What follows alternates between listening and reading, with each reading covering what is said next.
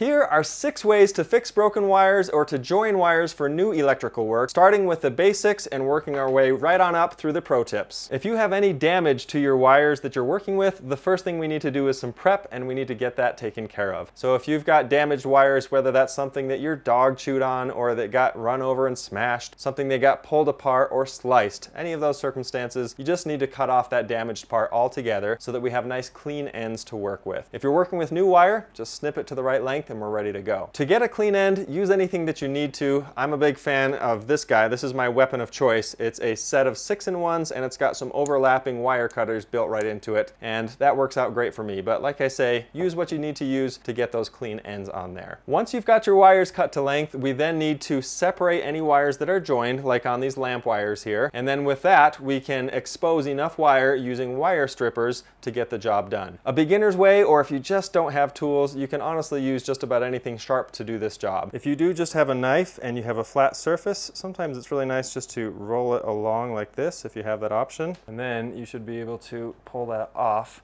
And you can also, for stranded wires, kind of twist it as you go. But you can see we have a couple of individual wires in here that got cut, which is why using proper wire strippers is usually advisable. Hopefully you're finding this content helpful. If you want to show off your DIY awesomeness, we've got a whole selection of hoodies, t-shirts, mugs, and more that you can check out using the link in the description below. As far as tools are concerned, there are quite a few to choose from. At the basic level, you have your standard wire strippers like this, and these will do a great job. Typically, they're marked with a different gauge, one for stranded and one for solid. There are also universal wire strippers like these from Klein, where you can put just about any gauge wire into there, and it will almost magically just separate that off and cut off that excess just like you need it to. Personally, my favorite are these universal Nipex wire strippers that just use one squeeze and it's good to go. They do a great job every single time. They cost a little more, but if you're doing a lot of this, something like this can save you tons of time. And then of course, the 6-in-1s that I mentioned before also have traditional wire strippers for both solid and stranded built right in. Now that our wires are clipped, separated, and stripped, we're ready to join them together. Now the first and probably most basic way to do this that you've probably done before yourself is just to twist those wires together and then wrap them with some sort of tape. Ideally, it's something like electrical tape that's meant for that purpose. And quick tip on that, if you are using electrical tape, make sure you get that wrapped around nice and snug, but do not over pull that or stretch that electrical tape. A better way to do this is to use one of the many solderless options out there for different knots. There is what's called the lineman's knot or the NASA knot, and then here's one that I like where you just basically strip off about 1 inch of either side, connect the 2 wires in the middle, and then twist each side together separately and on its own. Once you've turned those 4 strands into 2, you can now connect those 2 by twisting them together as well. Bend it over to one side, wrap it, and you'll have a pretty strong connection that's much less likely to pull apart over time. Now there are 100 ways to go about this, so if you have a favorite, feel free to leave that in the comments section below. Moving up from there, we have what's called the WAGO connector. Now this is a little electrical clamping device that can handle most size gauges, and you can fit them in there, push down the lever, clamp it in, and then once it snaps in like that, it is secure and solid and ready to go. I wanted to see what these would look like on the inside and how well they actually hold on to your wires. So I actually cut one of these open, and you can see inside here that there's a little bus bar that connects all of the wires together, and then the clamp pushes the wire down onto the bus bar. And it does a surprisingly good job of not letting anything go, and it makes it easy so that if you do want to let it go, you just lift the clamp bar and pull them out and you can swap it just that easy. It should also be noted that these are UL certified, which means as long as you're using them in the way they were designed and according to code, then these are completely up to code and okay to use. These things don't cost very much, but there is a cost for each one of them, so they're one of the more expensive options, but it is probably the fastest and easiest way to connect any 2 wires. With these WAGO connectors, a lot of people have questions as to how durable they are, how well they conduct electricity, how heat resistant they are, all that sort of thing. There's a pretty great video that I'll link to right up here in the corner by Silver Symbol where he puts all of that to the test. So be sure to check that out and you can see how incredibly durable these things actually are. Probably the most common way to connect wires in all of time and eternity, at least here in the United States, is using wire nuts. Now wire nuts have multiple different names and they come in all different kinds of sizes as well, but the gist of it is pretty simple. We're gonna put our wires in here, twist it together, and that should wrap all the wires up and help them maintain great contact with one another, and it protects them because they're all hidden inside these caps. Now, using these is not just as straightforward as that, unfortunately. A lot of people use these incorrectly, and that's what causes a lot of the issues that we see with wire nuts. So in order to use these correctly, there's a few steps that you'll want to follow. First of all, if you're connecting all solid wires, then you want to make sure to expose roughly the same amount of wire, about a 1/2 inch typically, on each of the wires. And then once you've got them all there, I think it's helpful to just snip the ends to make sure the ends of them all line up just perfectly. Once you've got that, then there are two schools of thought, and if you read the instructions on these, one bag or box will vary from the other. The different brands have different recommendations, but you can either twist them together beforehand and put them in, but most people that I've talked to and most electricians have commented that it's ideal to actually put them right into the wire nut without stripping it, and then twist the wire nut on, and that will twist up the bare wire inside. Now, the part that most everybody agrees on here is you do need to keep twisting that wire nut until the insulated sections of the wires wrap around twice. I always like to give a little bit of a tug test, but if you've done this properly, it's even hard actually to do the tug test because you've wrapped it and twisted it before the wire nut, so you know those things aren't going anywhere. Now, wire nuts are super inexpensive. They're common. You can buy them in a pretty large bin like this, and this is enough to last you for a lot of jobs, especially if you're just doing this as a homeowner. Wire nuts, when done properly, are one of the cheapest and most effective ways to join wires. Now, one quick tip for working with combinations of solid wire and stranded wire is that you actually want to have the stranded wire stick out a little bit further than the solid wire. That helps the wire nut to actually wrap it all the way around, and it kind of twists it around so that it makes a better and more solid connection. If you put them at the same length, then what tends to happen is that stranded wire doesn't have enough chance to bite and grab on, and then it's easier just to pull out, which is obviously not what you want. Now, this kind of fell apart as I was handling it, but I ran it through the sander just to open it up and show you how well these different wires, both the stranded and the solid, are connected on the inside. So a wire cap done well, or a wire nut, will do a pretty excellent job. Another great option for joining wires together is what's called the plumber's crack. No, that's not it.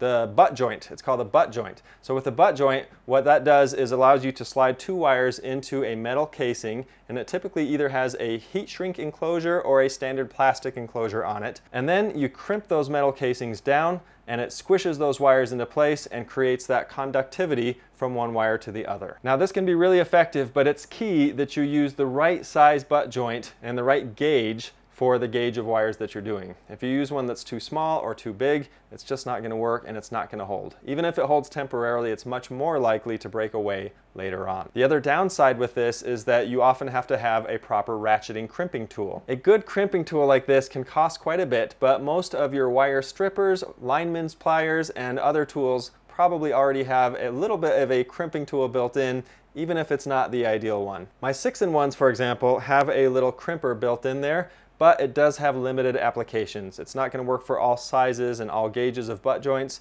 but if that happens to be the right one, then great, go ahead and use that, and that way you don't have to use a separate ratcheting tool. A huge step up from the butt connectors is what's called a solder seal wire connectors. And now there are different names for this, just like at many things, because there are different products and different brands, but this is super clever. These are designed in such a way that you only need one tool to apply these, and that is heat. That can even be something as simple as a lighter, though I definitely suggest that you use either a butane torch or, better than that, a heat gun. So with a heat gun applied on here and you get that thing warmed up, these little ends here will shrink down and grab onto the wires on either end, and they'll create a nice seal there. And then as you focus the heat in the middle, it will melt that solder, which will bleed into the wires themselves, and then will make it so that they have a nice solid connection. Now, this isn't the very best connection that you can get, but it is a pretty close second, and especially since it seals the entire thing and makes it all in one shot with just heat, these are super convenient. So you can see how tough these guys are. When I tried pulling that apart, all I got was to pull all of the sheathing off the rest of the cable, and that solder joint held on super well. From this view, you can see what a great job this solder did at penetrating through that entire set of wires. So that's pretty impressive right there. Let's give it a pull test and see if this thing can come apart at all.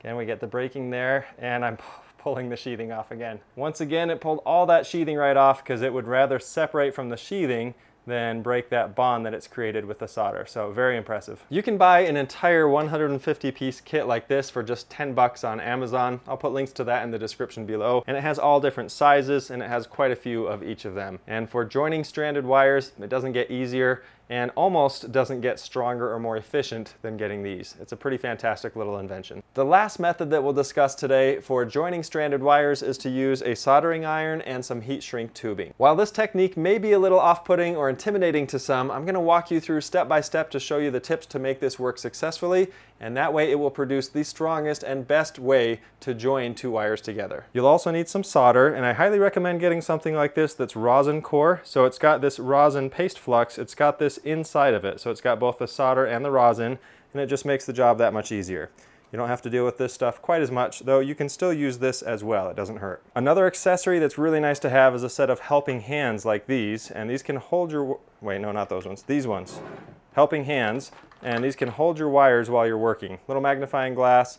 This is a pretty inexpensive little setup, and it's totally flexible and adjustable, and it just makes it so that you can have something holding your wires in place as you hold both the solder and the soldering iron. This is another item that's totally optional but can really help. If you're not able to work in a well-ventilated area because fumes and smoke will come up while you solder, you can use a fume extractor like this, and it has a filter on here and then a fan, and it basically will just suck all of that smoke up and filter it out as you work, which is really convenient. Now to begin our soldering process, first we need to slide on our heat shrink tubing, and we're going to put that as far away as you can from the area that we're going to solder. Then we're going to connect the wires, and you want to twist these together so that they're as tight as can be.